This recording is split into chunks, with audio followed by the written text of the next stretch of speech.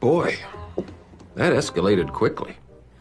I mean, that really got out of hand fast. Prince Harry and Meghan Markle have had a tumultuous 2023.